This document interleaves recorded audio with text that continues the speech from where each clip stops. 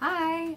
I'm here today to share a little trick that some of you guys may already be practicing, but it might help some of you who see the world a little differently. If you want to know what it is, just keep watching.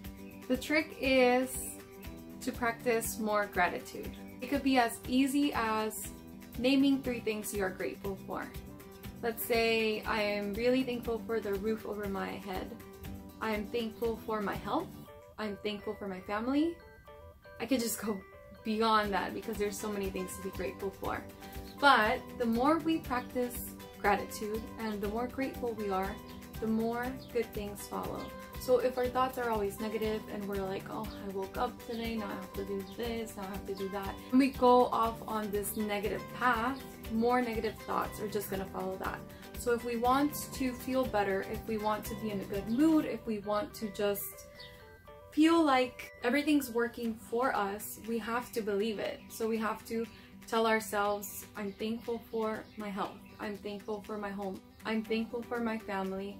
I'm thankful for this moment of silence, to be honest. And I'm especially thankful for my little plants lately. I'm grateful for hair flips.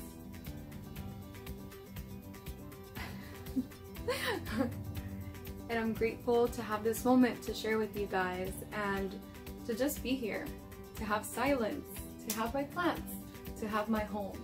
So many things to be grateful for, and I hope you guys can find them too. I hope you can find some motivation to practice this and let me know how it goes. Just when you wake up in the morning, think of 3 things you're grateful for. You might say, today I'm thankful for my health. I'm thankful for my home.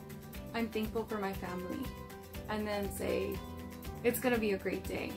The more gratitude you practice and the more you believe it and you feel it, the better you will feel. I promise.